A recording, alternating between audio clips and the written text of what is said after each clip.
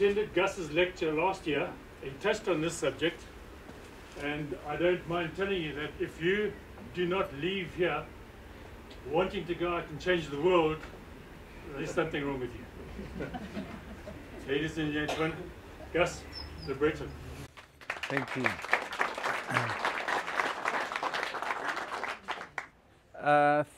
Thank you, everyone. I'm a little bit overwhelmed by the turnout here. I've had a number of people ask me if I can record this as well. So for the first time ever, I'm trying to record this camera at the back. 2 willing volunteers operating the camera. Thank you very much. Please try not to knock it over if you're next to it. I was asked if I would talk about medicinal plants. Last time I was here, I talked about medicinal plants. So I said, can I talk about something different? It's a little bit more serious.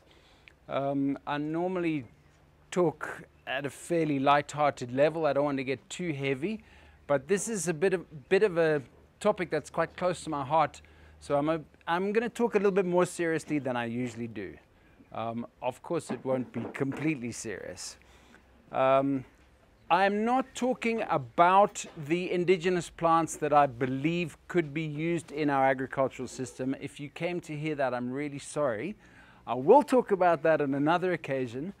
I have done a lot of videos on that subject, and I've also written, but not found the money to publish a book on it, indigenous plants that are suitable as crops for smallholder agriculture. What I'm talking about today is just at a higher level. It's basically why do I think indigenous plants should be a fundamental central part of our agricultural system? I hope that's what you came here to hear me say. So I'm going to start by introducing you to a very typical rural Zimbabwean woman. Her name is Sakai Shati. Might talk more. She comes from Chibui, Chimanimani.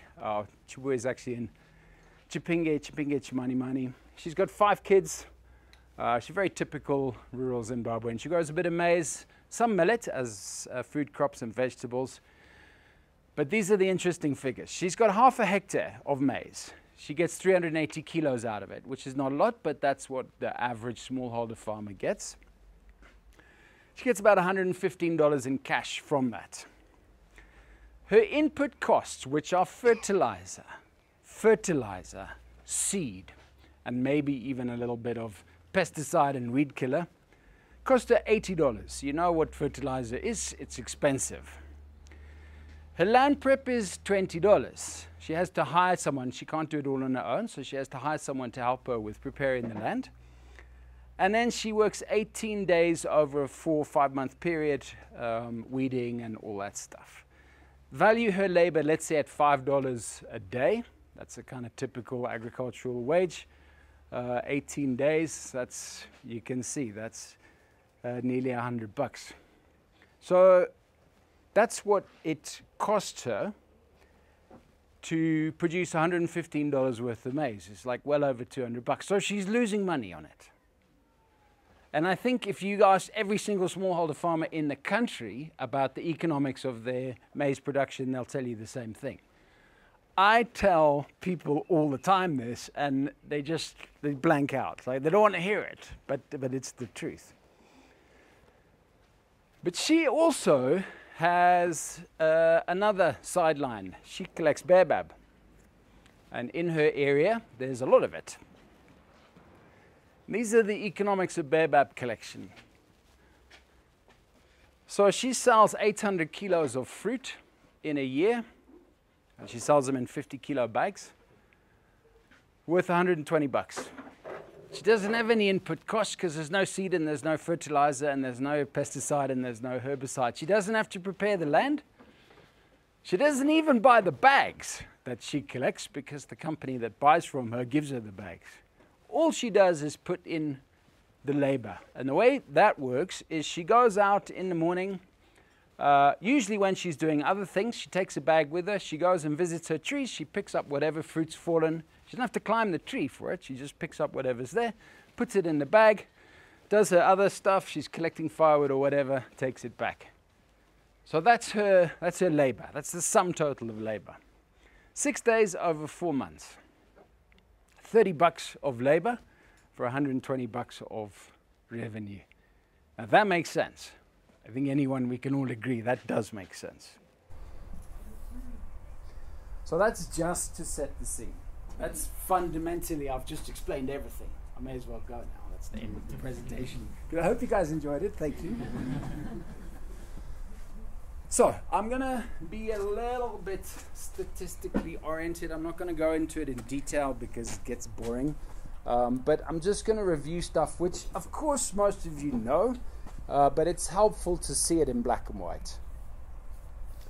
So if you look at our agricultural system in Zimbabwe at the moment, and let's ignore anything that has happened at a political level, let's just look at it as agriculture, as a business that most rural people in this country survive on.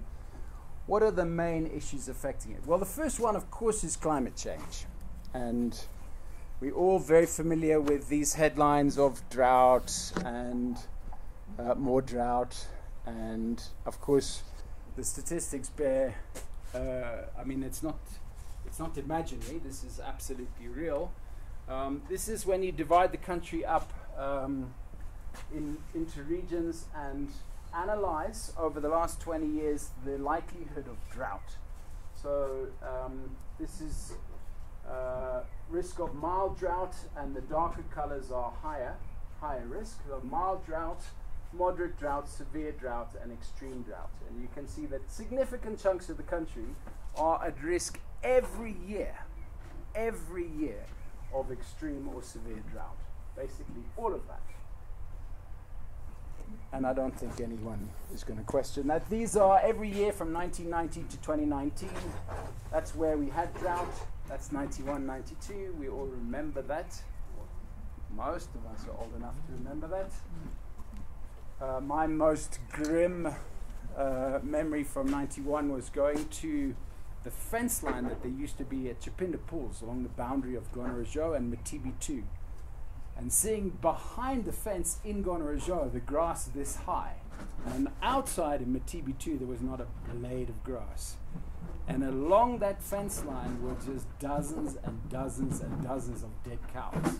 Because of course they were trying to get into the fence and they couldn't. It wasn't a pretty sight. I'm sure you've all got your own memories from that particular year. So that's the first one. The second problem that we got is biodiversity loss. And I think anyone from My Trees here, associated with My Trees, organization that's doing great work around tobacco deforestation. We are all very familiar with these sad sights, and I'm sure it's been a conversation around probably almost every single one of your dinner table at one point within the last couple of years. We actually have the highest rate of deforestation in southern Africa at the moment, in Zimbabwe, which is quite sad. Environmental degradation, of course, they're very much related. This is a familiar sight as well. This is eroding soils, and you all know what I'm talking about. It's exacerbated, of course, by the plague of gold panning, and that's really compounding it and turning it into a major ecological disaster. So those three things are all serious impacts on our agricultural system, and then related is what they call the double burden of malnutrition. So what's the double burden of malnutrition? Well, it's when you're malnourished and obese at the same time. And believe it or not, we have that problem in Zimbabwe. South Africa, it's a huge problem, literally, and in Zimbabwe, it's becoming that way. Why is that? Well, very simply, because 100 years ago, that's what most people's diet looked like, and today, that's what most people's diet looked like. And that's pure, refined carbohydrate.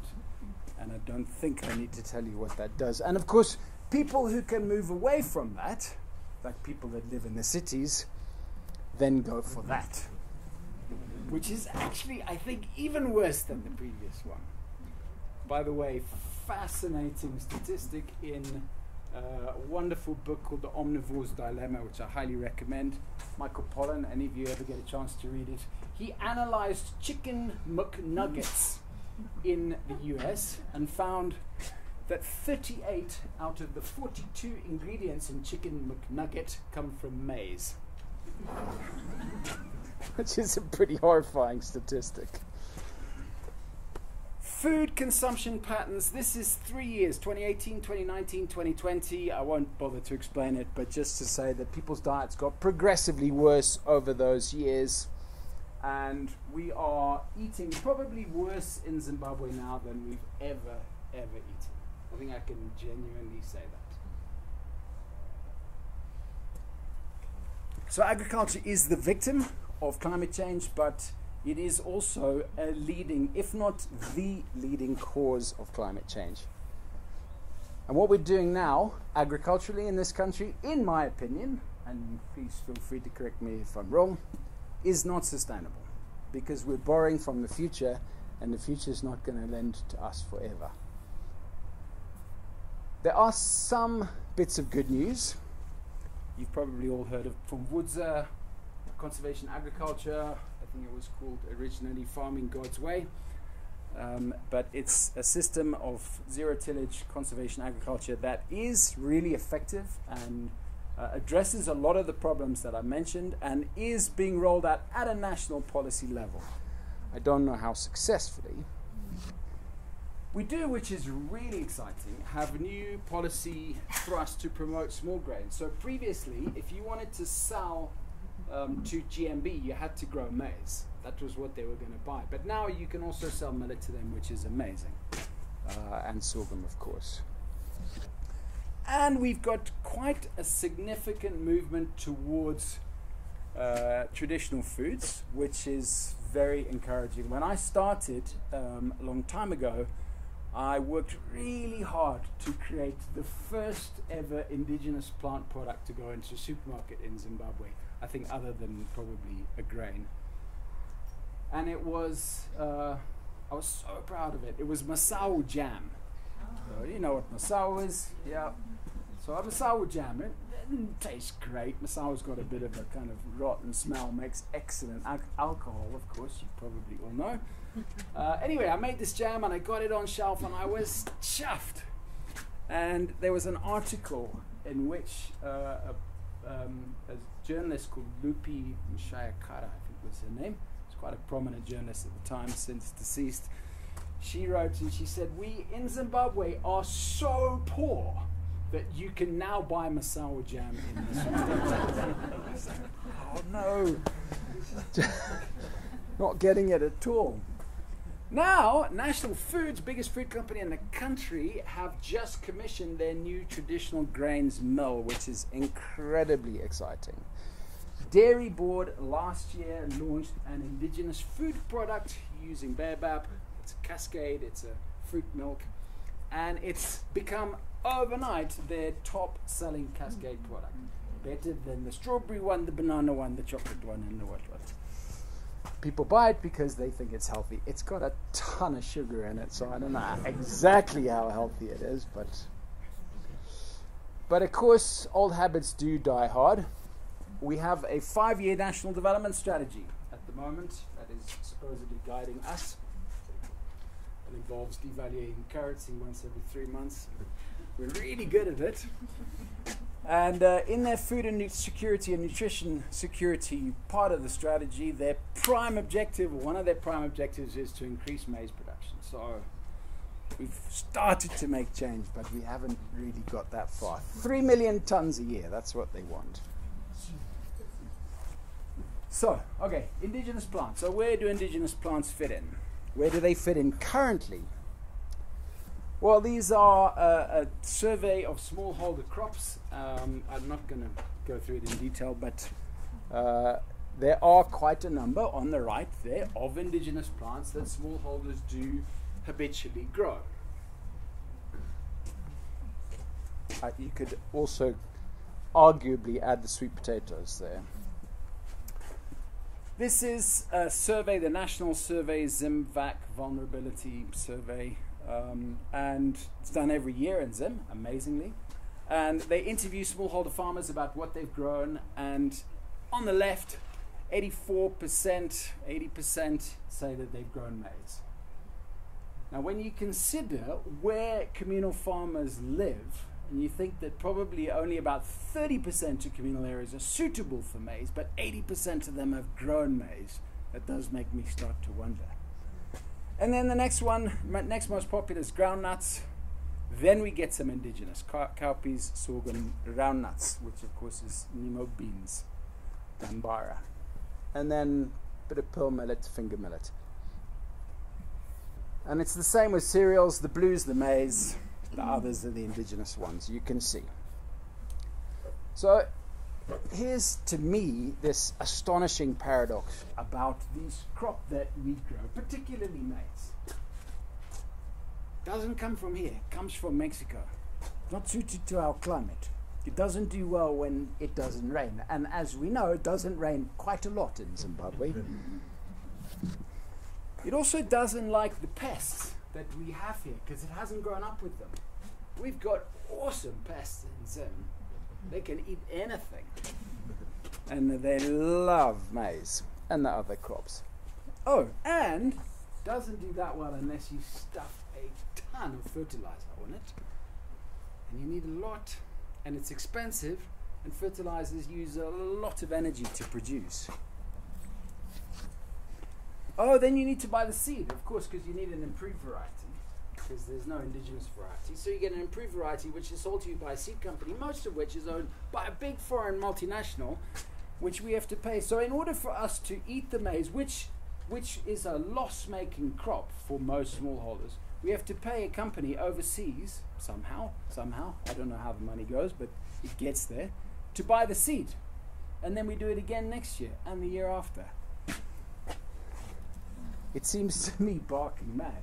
It also means we're trying to compete on the world market with this commodity that everyone else grows, and most of them grow better than us. That, of course, is a wheat field in the Ukraine, but we do grow wheat here, but how can we possibly compete? By the way, that's where wheat comes from, as we now have discovered. Oh, and as if that wasn't enough, these exotic crops are making us sick. You know, the thing about maize has some nutrients. It does have nutrients. I'm not going to totally diss maize. I mean, it's the staple for a lot of people in the world. But it has some anti-nutrients. And in the places where maize naturally occurs, they know about those anti-nutrients, and they know how to prepare the maize in such a way that they kill those anti-nutrients. We don't know that, and we don't do it. The way they do it in maize-producing areas is through fermentation. So you've heard of tapioca. Tapioca is the main way in Mexico that maize is consumed, and you ferment the maize. In the process, you kill the anti-nutrient compounds. We don't do that. So we consume those anti-nutrient compounds, which build up in our body and eventually become serious health problems. And we're just starting to see that in Zim now.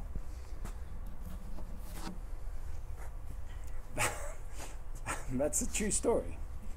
It's affecting our cognitive ability. And that is actually from a Zimbabwean newspaper. And I think that's from the BBC. So it's not just me saying it. These exotic crops that we grow, they also are really bad for the planet in terms of climate change, because they require so much inputs, and the inputs take so much energy to produce. It's very expensive to make fertilizer. And actually, it's one of the leading drivers of climate change. One of the biggest emitters globally of climate change is fertilizer manufacture. It's preposterous. Okay, so I'm going to stop dissing exotic crops now. I know many of you, some of you have been involved in farming them, so I'm sorry for all the bad things I've said about them. I'm just trying to make the point and contrast them with indigenous plants. So let's go on to what we have in this country. We've got 6,000 species here. Every single one of those species is a product of an extraordinary biological process called evolution. That process means that that plant has evolved in exactly that place to be perfectly suited to exactly the climatic conditions that it experiences. That means it's meant to be there. That's why it's there. If it wasn't meant to be there, it wouldn't be there. Those species died a long time ago. The ones that we see now are the ones that have survived. Thousands, tens of thousands, and millions of years. About a fifth of these have traditionally been commercially used or have traditional uses. But less than 1% of them are currently used. 1% means 60. Less than 60 species are being commercially used in Zimbabwe at the moment. Okay, this is a slide from the last time I was here. Reminder, amazing man, Michael Gelfand. He sat with a few others, Steve Marvey, Rob Drummond, and they interviewed, in the early 80s, they interviewed traditional healers about medicinal plants that they used. And they interviewed over 200 healers, and they identified over 500 species of medicinal plants. Think of the knowledge. Think of the incredible time it's taken to build up that knowledge, the trial and error, the number of people who must have died along the way just figuring out that knowledge. Yeah, apparently that one doesn't work. Another beautiful book, if you can find it. Apparently, I think in Gweru you can still get copies of it. Food Plants of Zimbabwe, Margaret Treadgold. 200 different species she talks about, and that's just skimming the surface. So we've got 200 species of edible plant in Zimbabwe, and 80% of the edible plant that we eat is maize. Like one, which doesn't come from Zimbabwe. So, this is how it is in our country. We've got 16 million people. 60% of them live in rural areas. The majority live in rural areas, which is unusual, by the way, in the world. In most parts of the world, most people live in urban areas. We haven't got that yet. Most people in Zimbabwe still live in rural areas. Most of the people that live in rural areas are poor. Quite a number of them are very poor. And, no surprise, the poorest ones also live in the driest areas, the driest areas being the most drought-prone areas. And in those areas, over 80% of the people are poor. 62% of our country is dry land. So the majority of people live in rural areas. 60% of our rural areas are dry land, and people there are very poor. That's from Bikita, but it's just emblematic of most of rural Zimbabwe. I could tell you that's from anywhere. It's from Motoko, it's from Matabeleland, wherever. I mean, that's what rural Zimbabwe looks like. It's beautiful, but it's kind of shit when you're living there and planting maize every year and it doesn't grow. But here's the irony. 150 years ago, people lived in those areas and they were fine. Why? Because they didn't clear native vegetation and grow some stupid crop that had come in from elsewhere. They just helped themselves to what was around them, and they knew it really well. 500 species of medicinal plant is a lot of knowledge.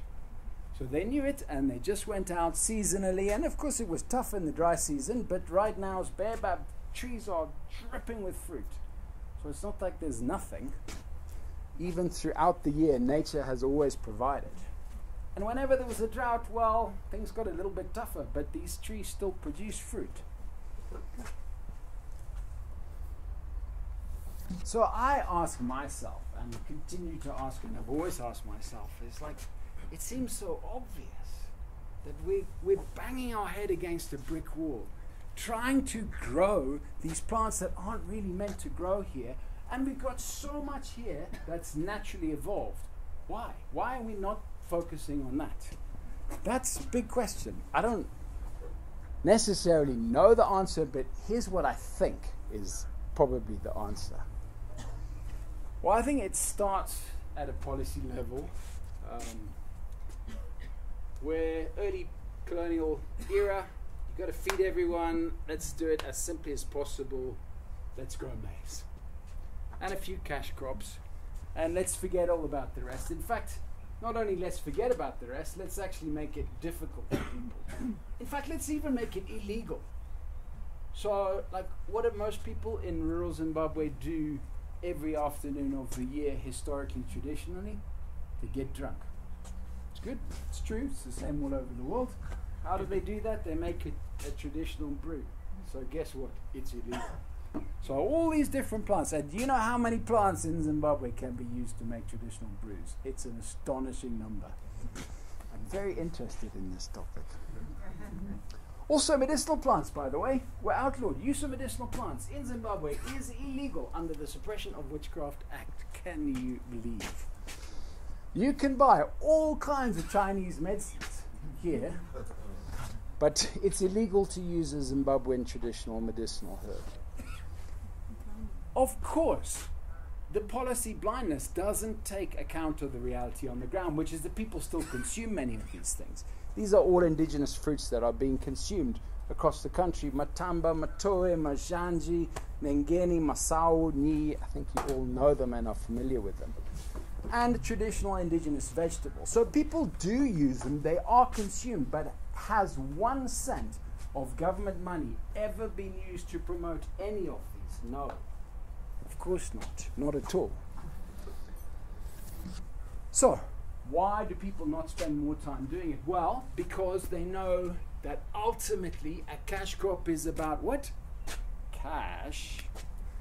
And there's no market for these things. If I grow maize, the GMB comes along and pretends to pay me and then maybe pays me at some point. And the GMB was set up by the government. The government initially used to say, right, you have to sell your maize to us and we'll buy it. But the thing is, as much maize as you can grow, we will buy it. And the same with the cotton, and the same with the dairy and the tobacco, and that's all gone on like that. So it's like it's a no-brainer. If you're a farmer, am I going to grow something that I might possibly sell to my neighbor, or am I going to grow something that a big company will come along and definitely buy and probably pay me for? Of course, you're going to take the latter option. So markets don't exist for these indigenous plants. It's true, they don't. But just because they don't doesn't mean they can't. This is a picture of all the baobab products that were on the shelf in 2010. Okay. It's actually a picture of Bon Marché in 2010. But anyway, let's pretend. That's how many products at that time there were. These are the products that are today on the market that come from baobab. And these. And I could show you there are hundreds of products, hundreds of new baobab products every year coming onto the market. Why? Because someone sat down and said, let's make this a success. Sorry, that's a lot of text in one slide. You don't have to read it. Let me just summarize it. So, here's the way I see it. Indigenous plants are potentially a winner for us. They evolved locally, they suit our climate. They give us as producers a competitive advantage. As much, we can never compete with Ukraine for wheat, but we will hammer Ukraine when it comes to baobab every year, guaranteed. They don't require all these inputs. They don't have huge barriers to entry. The very poorest of the poor can get involved in harvesting baobab. There's no costs. You don't need anything. They give us an advantage. They create local value addition opportunities. They're also more biodiversity friendly. In areas, and by the way, this is a topic that's going to become very hot, and it is already very hot, human-wildlife conflict. In areas where you've got elephants and you try and grow maize, it's a disaster. Because the maize is just like, come, help yourself. And then everyone's lost. And ultimately, who loses is the elephants, of course. It's not the farmer. Ultimately, it's the elephant. Because if the elephant's going to keep coming, so why grow maize that the elephants love year after year? Baobab, well, there's no conflict. You can harvest the baobab. The elephants aren't going to touch you. It's fine. So there's also a big human-wildlife conflict benefit from these indigenous plants. So, if you are still with me, and I know it's really hot and I'm sorry, then hopefully you agree with me that it does make sense for us to use a lot more indigenous plants in our production system than we currently do. So then the question is, okay, we agree that, now what? What do we actually have to do to make it happen? Well, here's an example of a product to which this has happened, and that's rooibos tea. 40 years ago, you went into anywhere in the world and asked them what rooibos tea was, no one had ever heard of it. Now it's everywhere. 20,000 tons a year of rooibos tea are produced. It's a major cash crop for South Africa. It's a significant export. There are thousands of people in the supply chain for rooibos, all of these different products. Why? Because they said, let's make this a success. Rooibos doesn't occur in any other country except South Africa, so it's like an obvious one. And they sat down, they created a rooibos tea council, a bit like the Tobacco Research Board, and they said, right, we're going to do all we can to promote rooibos. We're going to commission research into the health benefits. We're going to figure out better ways to grow it, better ways to harvest it, better ways to process it. We're going to do marketing stuff, and now it's huge. This is examples of all the health research facts that they've produced about it. They even got it protected under the geographical indicators, which means, you know, you can't grow Bordeaux, you can't call sparkling wine champagne unless it comes from Champagne. You can't call it rooibos unless it comes from South Africa. They actually protect it. So even if someone did take it somewhere else, they could never do it. Very quick example from Zimbabwe. Resurrection van Dichimuka. Mufa means you die, Dichimuka means you then come back to life. I'm sure many of you know this plant, probably all of you know it. It grows all over rocky gormos in the country. It's a quite remarkable plant. How this thing survives and grows, I don't know. It's kind of a miracle. But it's also an important medicinal plant. And at some point, I said, or a group of us in Zimbabwe said, couldn't we make this into our rooibos tea? So we started, and we had to address the rules, the laws, like the laws on harvesting it, the laws on selling it. You can't sell something unless you can prove it's not going to kill you. So I know that resurrection tea is not going to kill you because it's been traditionally used, but I can't prove it.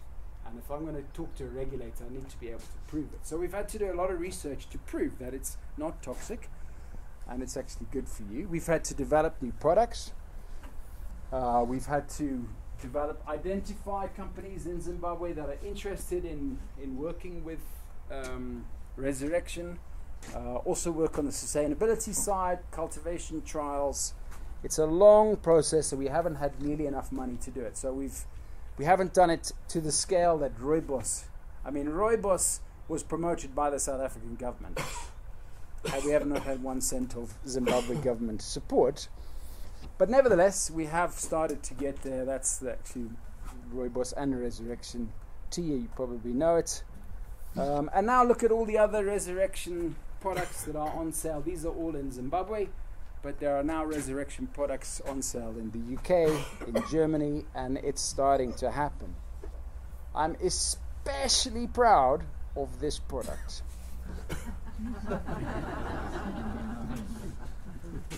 Anyone who knows me well will probably know why, but this is brewed in Victoria Falls, and it does have a very strong resurrection flavor, and it's a fantastic product. The resurrection gin is in the pipeline. Okay, resurrection is a small one, but it's a Zimbabwe specific one. I just wanted to show you how it could happen if we were to all put our energy together and say, right, let's do this. That's what we've managed to do so far. This is one I've also been involved in at a Africa-wide level. This is baobab, and many of you probably familiar with the story now. Baobab's been used all across Africa. Probably one of the oldest plants that was traditionally consumed in Africa. In fact, we found baobab seeds next to 30,000-year-old hominid remains in South Africa. So we know 30,000 years ago our ancestors ate it. Probably their ancestors ate it as well. It's been around for millions of years. It hasn't really changed very much in that time, and probably we've always eaten it. My wife is very serious about English grammar. I don't get things wrong. I saw her tutting then.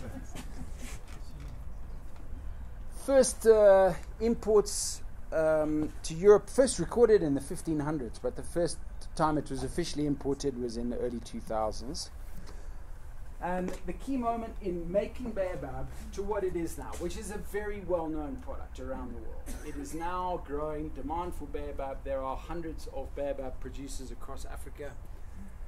And the key moment was when we set up an association to try to promote it, called Phytotrade Africa, early 2000s. It was a trade association. We had members from 8 countries across Africa, and we said, let's make baobab a success. So we did all the work, which was the big job, was getting it approved in the EU, because in the European Union, they have a law that says just because you people in Africa eat it doesn't mean that it's going to be okay for us. So you have to prove to us that it's okay. And what you have to do is you have to put it through toxicological trials. They cost thousands and tens of thousands and even hundreds of thousands of dollars. It cost us $500,000 US to prove that something we knew was safe was in fact safe.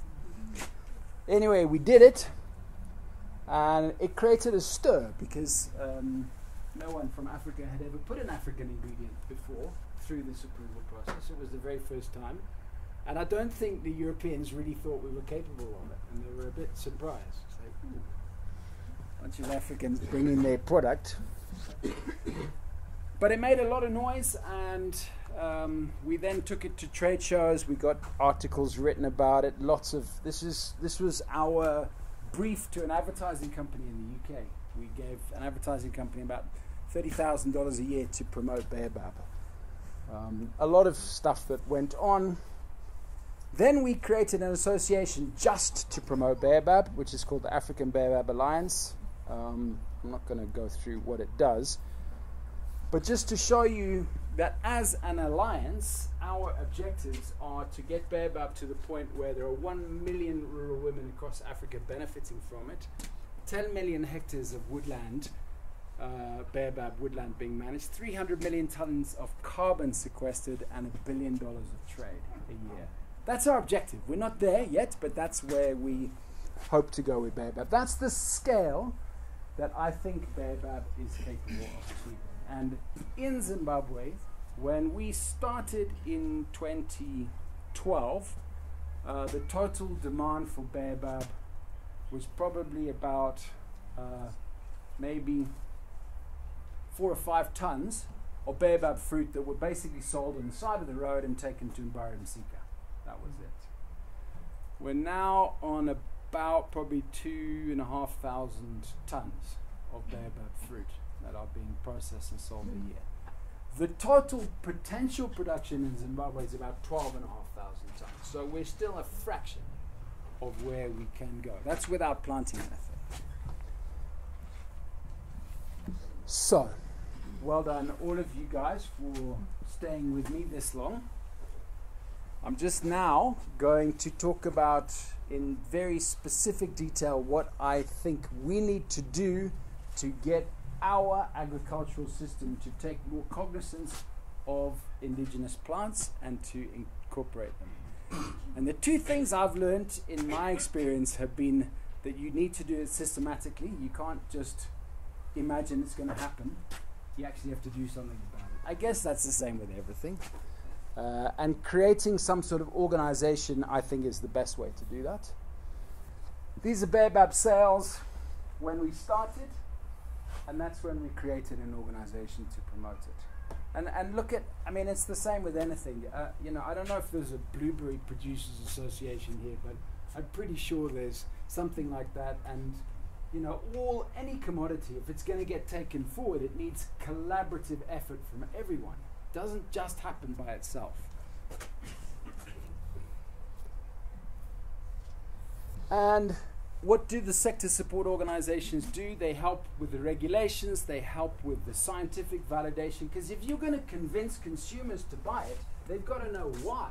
What's so special about this, let's say, baobab? Why should I buy it? There's lots of stuff on the supermarket shelf. What convinced me I should buy baobab? Well, that's science. That's what science does. There are lots of scientists that are sitting around with not much to do, twiddling their thumbs, looking for something useful to do. This is a wonderfully useful thing to do. You just need to get them to connect the dots. Raising market awareness, addressing problems of quality. We have big issues with quality. When people produce substandard quality product, consumers don't like it and then they won't buy it. If you buy some horrible baobab, you're not likely to buy it again. It's the first time you've ever bought it and it's full of weevils. That's probably the last time you're ever going to buy it. So we've got to get the quality right and get the supply right. So, coming to the end, guys, well done. I think we need to create an organization at a national level to do this. In Namibia, they have an Indigenous plant task team chaired by the Ministry of Agriculture whose sole job is to promote commercial development of indigenous plants. Not a lot of maize grown in Namibia, so. This is from Colombia. Colombia is one of the most advanced countries in terms of using their own biodiversity. It is a huge thing there. And this is Biocomercio Sostenible, which means sustainable biotrade. Biotrade is the word that's used for trade in these indigenous plant products. And it's a massive government-supported initiative there. Very, very, very successful. Peru do the same. Peru is the source of potatoes, by the way. You probably know that.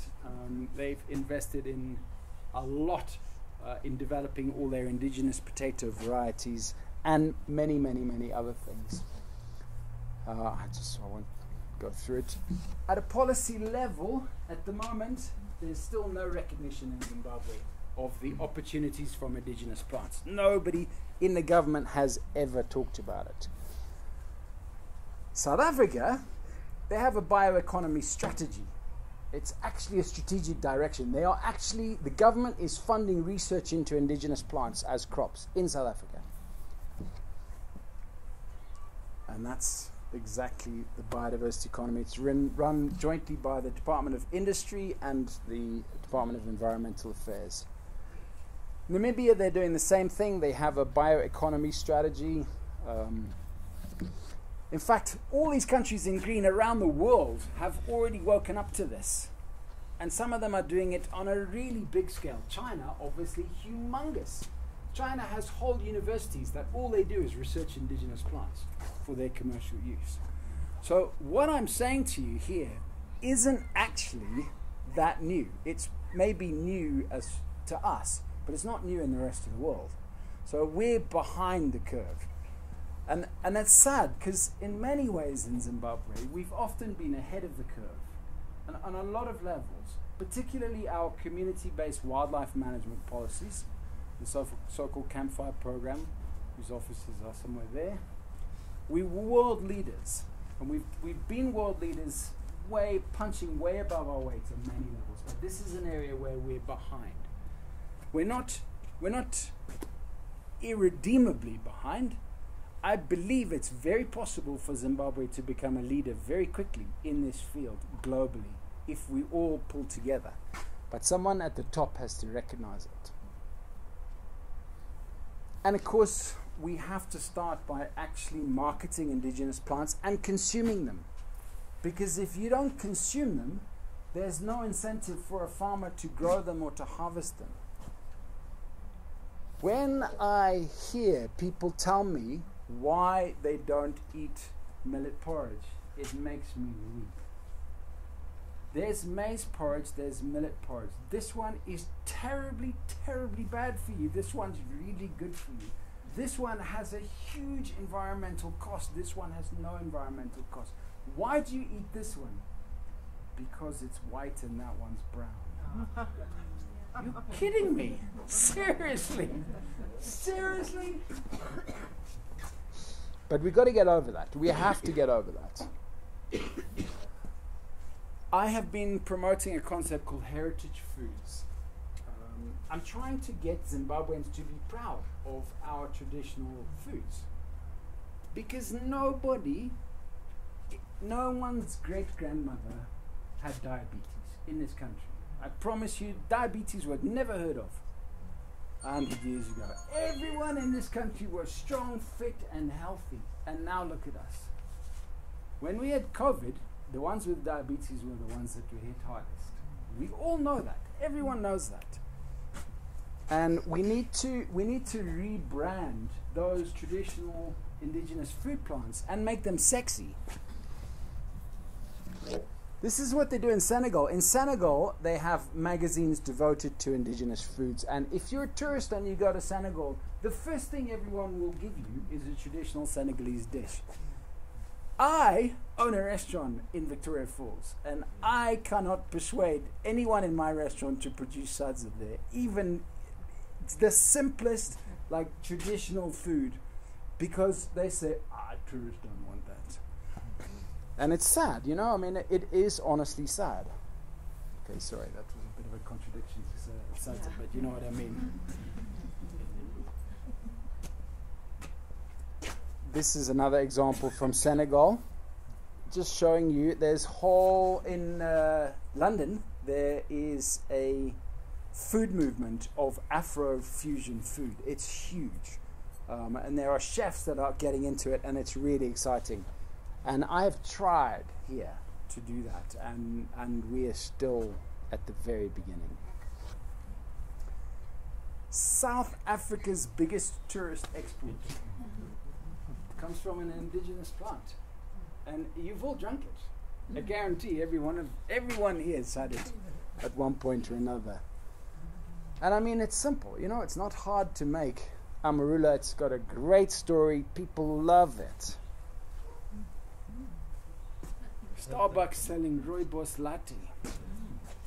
Not like it can't happen. I'm not saying it's nice, but the point is that someone's made the effort to try and market it and get consumers to buy it.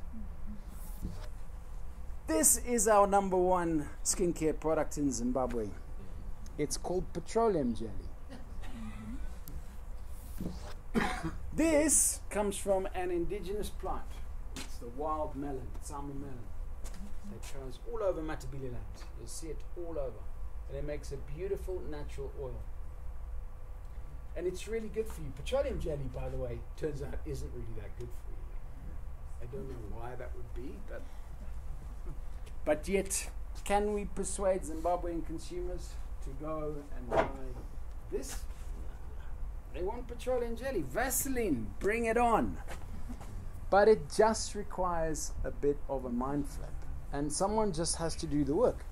You know, during the Second World War in Britain, they had to completely change their diets. They couldn't get any imported products. They could only have local products because Britain's an island and none of these food ingredients that people used to eat. So they had to just eat what they could locally produce. The government had a department. That was the Department of National, whatever it was, I don't know what it was called, but their job was to convince people to eat stuff that they didn't want to eat. And they did. They succeeded, and people started eating this, and guess what? At the end of the Second World War, the British population was the healthiest it had ever been, because they'd been eating these things. It can happen if someone tries seriously to do it. And then, of course, research. This is what most excites me, is actually doing systematic research into our indigenous plants. We have done it in Zimbabwe in the past, not a lot, but right now there's almost nothing going on. Again, Namibia, their National Botanical Research Institute has an entire department that is specifically geared towards developing commercial uses from indigenous plants.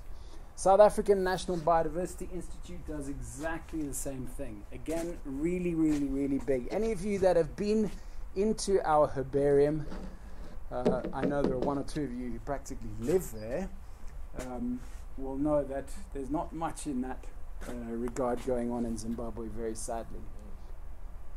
New York Botanical Garden has an entire institute of economic botany. A lot of the research into hallucinogenic, mind-altering narcotics of the 1960s came from these guys, by the way. Mostly from the Amazon. This is the Lithuanian National Laboratory of Economic Botany. I'm just trying to show you that it's not just a few countries. It's happening all over the world. This is actually Botswana, the Okavango Research Institute, where they have a major focus on indigenous foods there. So in Zimbabwe, we also have the regulatory hurdles that I mentioned. The biggest one is the Medicines Control Authority. So the Medicines Control Authority licenses drugs. If you want to sell a drug in Zimbabwe, it has to be approved by the Medicines Control Authority. There are a number of herbal medicines that are approved by them. None of them come from Zimbabwe. None of them. Echinacea, peppermint. They're all approved, but there's not a single Zimbabwean medicinal plant that is approved by the Medicines Control Authority. The Standards Association. Those are the novel foods approvals. These are all processes, these are all hurdles to developing indigenous plants, but they're all hurdles that can be overcome. We just have to do it. And then, of course, we got to support businesses because it's hard. I own more than one business in this field, and it's really tough. I came here in a very modest car, not a big fancy Toyota Land Cruiser. South Africa, they support their businesses using indigenous plants. They take groups of them to trade shows every year. They have a whole systematic program. That is the Peruvian national stand at the world's biggest organic show. And they have about 40 Peruvian companies that they bring every year to show their products, really trying to promote it. This is a fund set up, actually funded by Norway in Latin America to promote businesses based on indigenous plants. 54 million Norwegian krona, a starter fund, all of that. In Zimbabwe, ha ha ha. There's no chance. We've got a young baobab entrepreneur right here who just said to me, just as he was, before I started, he said the biggest problem is getting funding. Let me tell you about no, I'm not going to. My experiences with banks in Zimbabwe. It's laughable.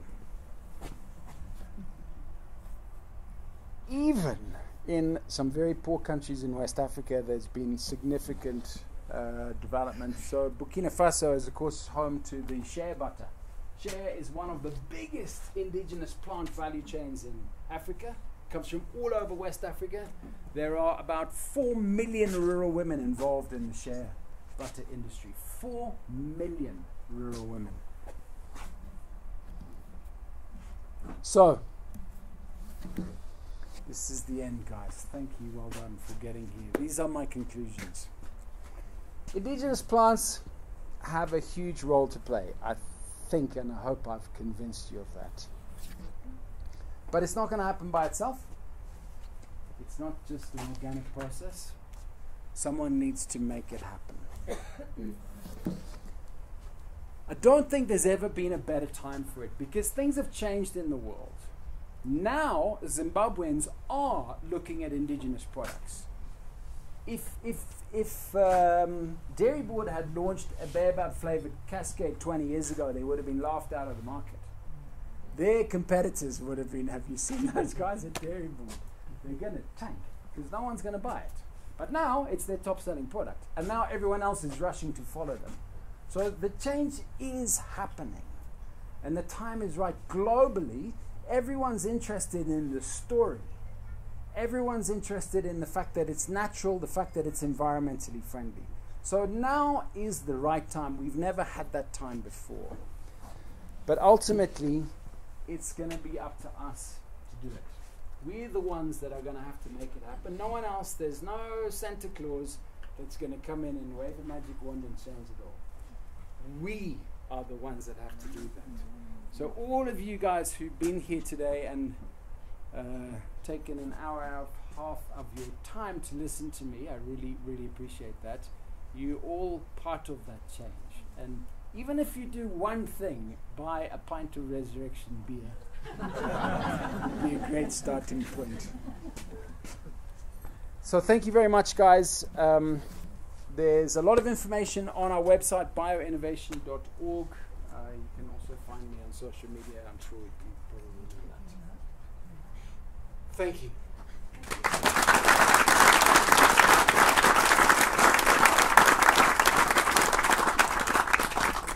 Yes, thank you very much. May I offer you a jar of homegrown Mukavizi honey? You certainly can. I can guarantee it does not have any mealie meal in it. I don't know about baobab pollen. But ladies and gentlemen, I thoroughly enjoyed that lecture. As I said, if you don't go away wanting to change the world after hearing this, there must be something wrong. Okay. Thank you very much.